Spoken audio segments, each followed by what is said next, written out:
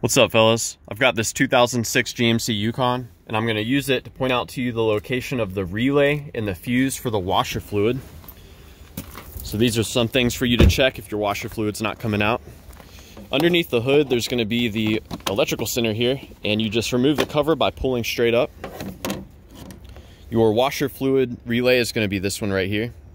And a good relay to swap this with as a troubleshooting step would be your horn relay, which is right next to it. There is a 15 amp fuse there. That's for the washer fluid as well. So be sure to check that out also. Anyways, I hope this was helpful for you guys. Let me know if you guys have any questions or any advice about troubleshooting the washer fluid.